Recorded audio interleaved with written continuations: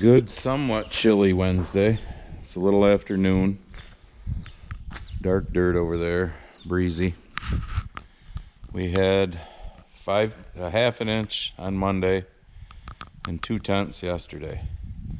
I don't think we can, I don't know, I'm gonna go check later to see if I can do some disking. But I think I opened that up. I think I'm gonna pull the planter out, get that cleaned up so it can be put away. I got 2 new boxes on the seed tender hooked to the truck here. Got the last 2 boxes up here. And why is the bike laying here in the middle of the floor? Barb got the lawnmower out. I think she dragged the bike with it. I think the bike was hooked on the lawnmower. Anyways, I got the duals off that yesterday. And like I said, I want to get that cleaned up so I can put it in here, right here where this sits, and it'll be done. We just loaded a load of beans. I knew I'd have to start draining the 2 sumps and turn the sweep arm on, which I did right at the very end. So I didn't have to shovel hardly anything. Next load we'll have to shovel and use the leaf blower, but I went in because with Barb's ankle, so which she is getting better. So hopefully she thinks she can start disking tomorrow, so that would be good because it's not like she has to push the clutch in a lot of times. As far as rock picking goes, we're kind of bypassing that for now. If we have to go back with the loader and pick some, so be it. But yeah, a lot of pushing the clutch with that. While she was out here, she gave me a haircut, so, and I went to the goatee for the summer instead of the beard. So that's the plan. And hopefully the next 3-4 days of decent weather, depending on which, weather station you listen to, because God forbid that, 2 fucking local stations can agree on something. Yeah, my curtains are blowing around here. It's kind of windy today, but that helps dry shit up. So I'm gonna go play with the planter. I hate washing shit because I hate looking at it afterwards and going, oh look, it looks dusty on the back of the fertilizer hopper covers there. Oh look, it looks dirty there.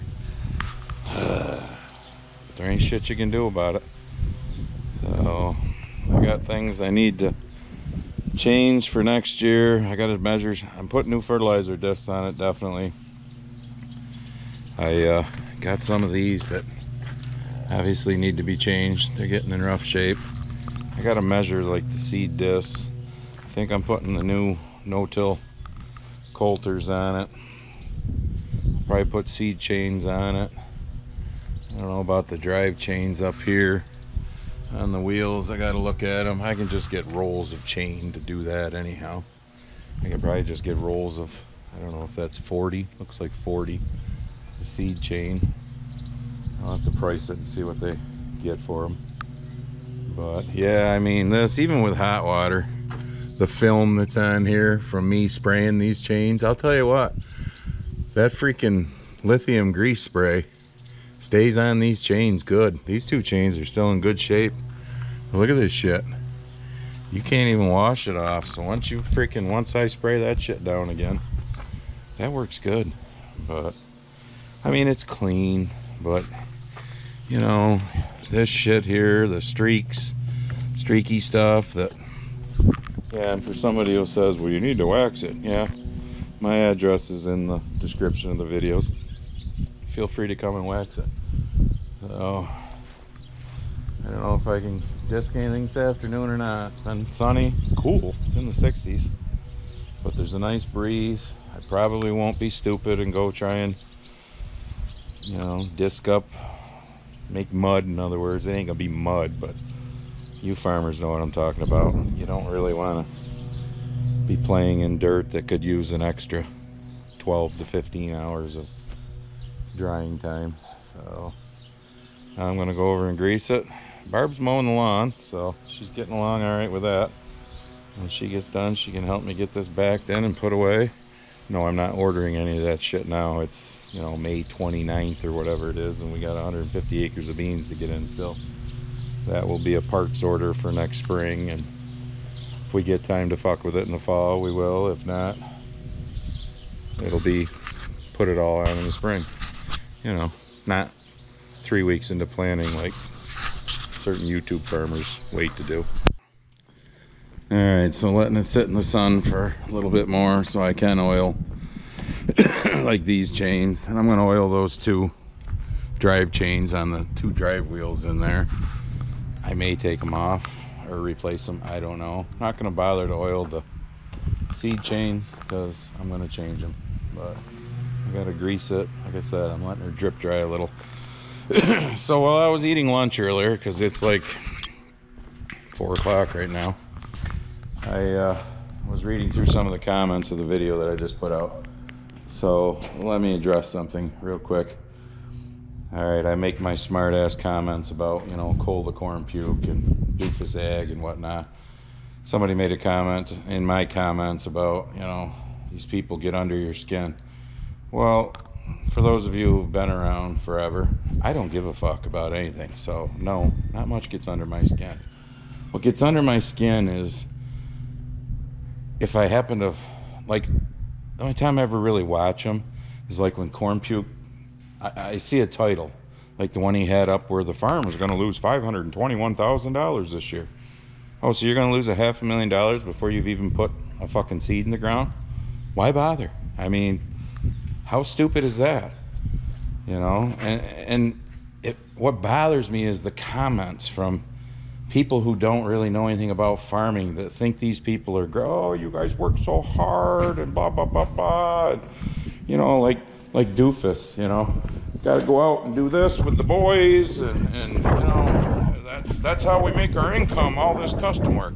I got a fucking news flash for you, so pay attention, non-farmers, because you farmers, I think, will agree. Okay, remember the 82-acre custom bean job I had last fall? It kind of was a clusterfuck, you know. Took 3 days, 4 days, whatever it was. Waited for trucks, rain, mailbox. We won't go into it. You can go back and look. But I charged $45 an acre. So what is that? $3,600 and some dollars, almost $3,700. Okay, loaded a load of fucking beans this morning, probably 1,000 bushel, roughly the guy had on, at $11.80 a bushel. Do the math on that. How much money did I make on that load of beans versus 3 or 4 days of fucking around doing somebody else's 82 acres of beans? Now, I'm not saying you can't make a little money doing custom work, but right there, that's how I make my fucking money. Right there, that load of beans that come out of one of them bins this morning, that's how I make my fucking money. And the fact that it's almost June 1st, and the last I knew, that dumb fuck doesn't even have anything in the ground yet, because we got to go do all these other things because that's how we're making income. And then the people watching who are clueless are like, yeah, you know what you're doing, that's great. Do you remember his test plot? I can't believe he actually showed the results last year, but he had fucking corn that was like 28 to 30% and 46 to 48 pound test weight. Okay, for you non-farmers, that's really fucking bad, just so you know. Okay, I'm not going to be a farmer for very long, bad. Okay, so as I've said in prior videos, if y'all and I and my family are ever on a sinking ship together, I can promise you one thing, 100%. I am going to try like hell to save my family first. And after I accomplish that, I will try like hell to save you and your family. But anybody that tells me different, that they would go, oh, I'll go save somebody else first, fuck you. No, you wouldn't. You'll save your family first, and that's the same thing here. My shit gets done first, because that's how I make a living. And then if I make a little something doing something else, that's fine. But to put all that something else first, no. So there, I needed to get that out. So what do you think? All right. Lithium grease sprayed that. So yes, there's more lithium grease on it.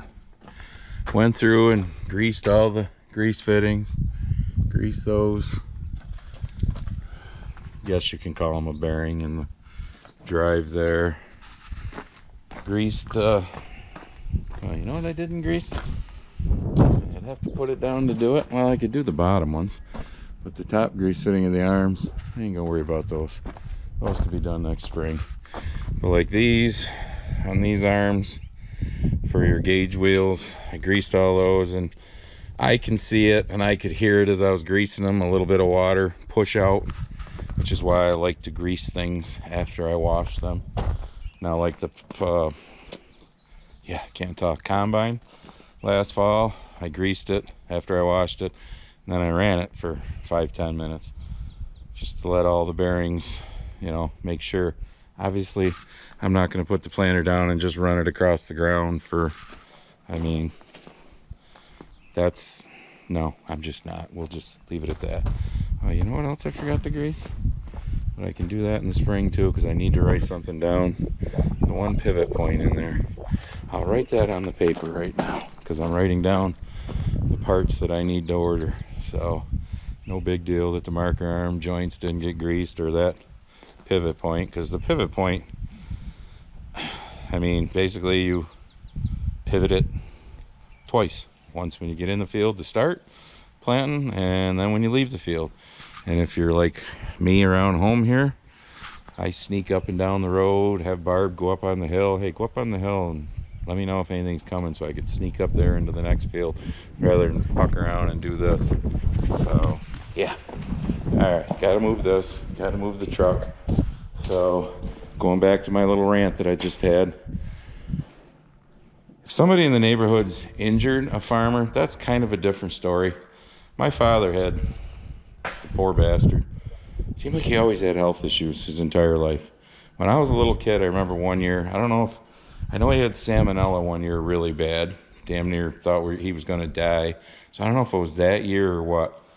But I remember as a kid, one year the neighbors helping plant. We only had a couple 100 acres of corn. We didn't have any beans. I don't think we started doing beans till I took over. But, because he was sicker than a dog. So something like that, you figure it out to be able to help out a neighbor and, you know, shit like that. My point is, this bullshit of, oh, the custom work, that's, you know, it's how I'm making my living. Yeah, whatever. You're making your fucking living by going and doing all that shit to make YouTube content, to be a YouTube farmer, which God bless you. Like I've said, those that are monetized, if they're making a fortune on YouTube, that's capitalism. I obviously ain't, because they won't let me monetize, and I don't give a fuck. But it's just when people see that and think that's what real farming is, and oh, that's great, oh my God, it just, you know, those of us that have been doing it all of our lives are like, no, it's not. All right, so I'm disking. It's a little dark, but it's about 6, so it's gonna get a couple hours of sunshine still. There's a breeze. I'm basically trying to get something worked up so that I can start planting in the morning, and then Barb can start, or not start, but move on disking. So that's what we're doing. I don't know, I got the magnet, maybe I'll put it out on the disc, we'll see.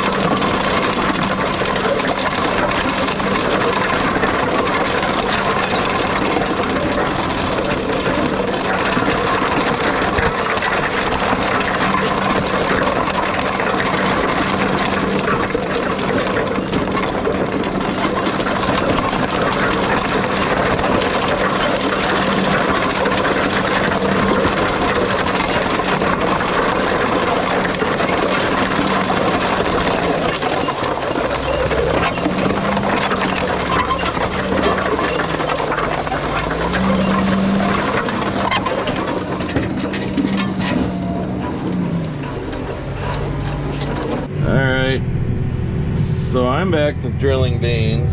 Barb's over there disking.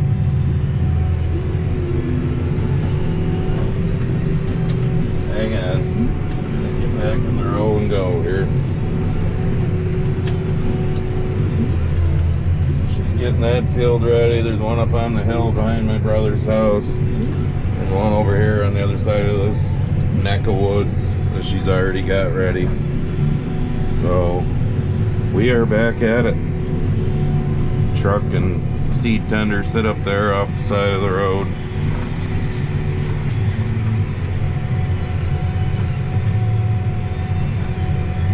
Now they say chance of showers Sunday. Today's Thursday. Who knows? One station does, one station doesn't. I'm to the point I don't give a shit anymore. You listen to these people, they never get it right anyhow.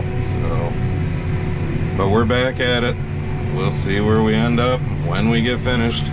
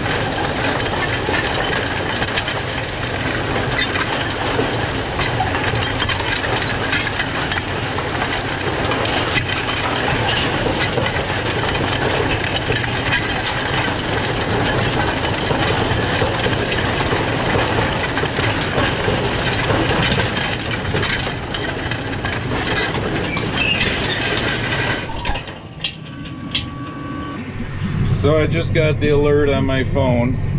Trump was found guilty of all 34 felony counts. Even though we know they weren't felonies, they just bumped them up to felonies. Even Alan Dershowitz, who can't stand Trump, said he never voted for him, never would. But he's a legal scholar. Said this is bullshit. So for you haters, is this the country you want to live in? Where now we can, you know, whatever political party's in control can go after the other one?